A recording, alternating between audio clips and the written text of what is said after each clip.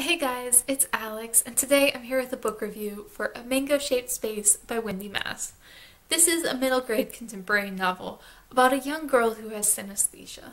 Mia's known that she was different her entire life. She's known that not everyone else associates colors and textures with numbers and letters the way that she does, but she's never told anyone because she's afraid of being labeled as different or weird or abnormal in some way. Eventually it does come out, and she winds up on a journey of self-discovery throughout this book. I gave this 5 stars. This is one of my childhood favorites. This is so full of nostalgia for me, so that definitely does influence my rating and my feelings about this book, but it's just absolutely wonderful. This is a book I have reread so many times. I reread it in October for the BookTube rereadathon.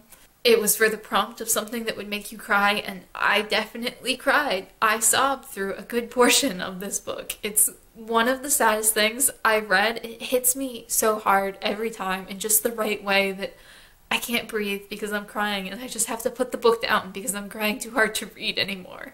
And even with the flaws that it actually does have, because as an adult I do notice more flaws than I did when I read this at age 12, if something can make me cry that hard, if something can make me feel that much emotion, it deserves 5 stars because that's what I'm looking for in a book. I'm looking for a book that's going to make me feel something, and this book really does in so many ways.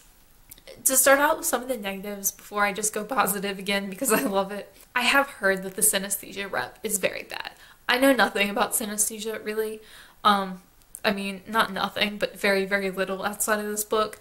And judging by reviews on Goodreads, most people who do know about synesthesia, whether they have first-hand experience themselves or they've done research, say it's not well done. So don't go into this expecting realistic synesthesia rep.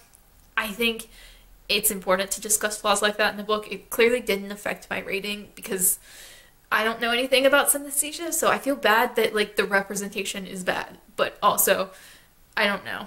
It really doesn't affect my feelings about this book, apart from that kind of sucks that she did that poorly.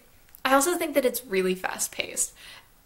Reading this, it just felt like it takes place over the course of a week and a half. Like, that's what it feels like. And then she'll reference something that happened at the beginning of the book and be like, oh yeah, that happened like 2.5 months ago. And I'm sitting here feeling like, how? Like, how has this much time passed? Like, it goes from the beginning of the school year all the way up through Thanksgiving.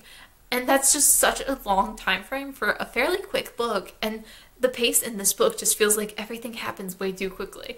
I really wish this had been slowed down. And I do understand that it's a kid's book, so it's obviously going to be a little faster paced than like an adult book, but I still think it just really needed like a little bit of extra time with all the events and all the circumstances that happened in the book, because I really loved it so much. It's just hard to connect when everything is flying past you as a reader. I also think that it's a little bit too simplistic in terms of the writing style, and again, I do understand it's a middle grade book. I read a lot of middle grade. This feels simplistic even for a middle grade novel. I don't think you need to dumb it down that much for kids. Like, I've read middle grade books that are complex, that have complex ideas and complex sentences that are still like very appropriate for children to read, that children are very capable of reading. And I do think this was just a little bit too simplistic. And I also read this after I read like 2 very dense, complex adult books, so that definitely added to my feeling of that. But I don't think it needed to be quite as simple as it was, and that made it just a little bit less enjoyable. That's not something I noticed, you know, when I was reading this at age 12, but at 26 I did, and I just wish it had been a little bit more complex. And not really a negative thing, but there is a scene when the main character, who is 13, I believe in the book, decides she wants to go to an acupuncturist for her synesthesia. It's related in some way. Not really important for this anecdote, but she decides she wants to go to an acupuncturist, and her parents will not be down. She doesn't ask them, she just knows that they're going to be like, no, that's like not okay. We're not going to have someone poke you with needles. You're like a 13-year-old kid, which is a valid response for a parent. But she decides she wants to go anyway. So she lies her way into the acupuncturist, basically. She lies to her friend, she lies to her friend's mother, she lies to the acupuncturist and the receptionist, and just like to her parents, and like lies to everyone, and gets away with it. and I've never been so uncomfortable when reading a book. And like even as a kid that made me uncomfortable. And I'm not blaming Wendy Mass for that at all. Like she's not writing it as a this is a good thing she's doing, or she's not excusing it in any way. It's just something this character does.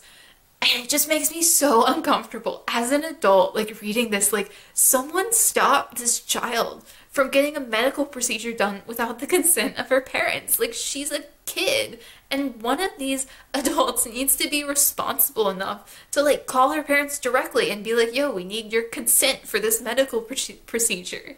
And it just, oh, it makes me cringe so hard. And I'm not blaming Wendy Mass for that. That's just like something I experienced as a reader. Like, I don't know when the last time a book has made me like that uncomfortable, because that was just like not okay. Like all the irresponsible adults surrounding that situation, like someone needed to stop her. She's a kid, she doesn't know any better, but all the other adults involved definitely should have. And then on to the positives. There are a lot of positives. I talked about some at the beginning. I also think this book deals with grief very well. At the start of this book, she's grieving for her grandfather, who died about a year before this book started. She was very close with her grandfather, and at her grandfather's funeral, she found a cat, a little kitten who'd just been like a stray. He'd been abandoned. They took him to the vet, and now she has a kitten named Mango, which is where the mango-shaped space comes from. And it just deals with the grief of her grandfather and her relationship with his cat. And family is a very strong influence in this book, which I think is just so well done. I think it's just such an interesting story. Like, even with the synesthesia rep done poorly, it's so worthwhile just in terms of the family dynamics and the friendship dynamics.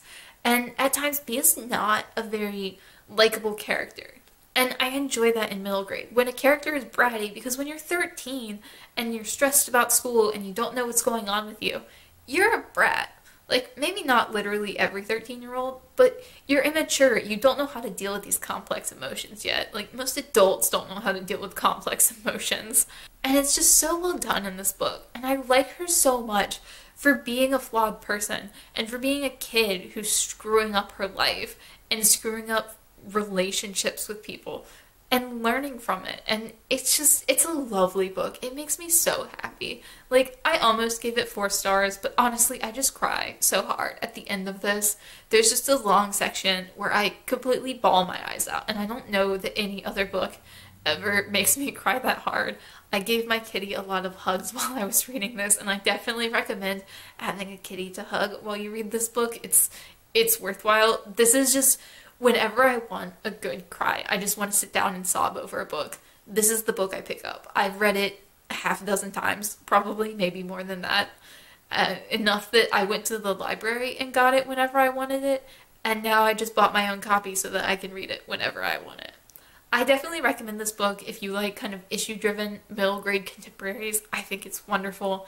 It was one of my favorites when I was 13, and it definitely still holds up. Let me know down below if you've read A Mango-Shaped Space and what you thought of it if you have. And as always, thank you guys so much for watching, and I will see y'all again soon.